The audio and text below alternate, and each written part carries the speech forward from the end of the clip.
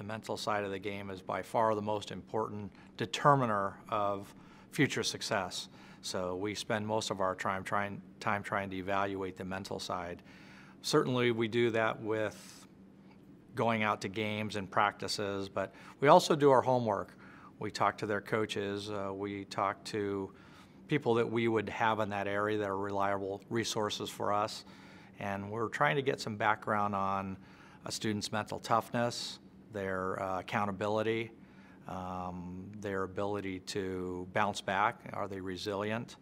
Are they a team player? You know, they have a team-first attitude. Are they a positive influence on the group? And you know, are there someone that is receptive to coaching and they want to learn and they want to get better? And do they have the work ethic to back it up? So those things on the mental side are by far the most important things for us, and probably the thing that we spend the most time evaluating.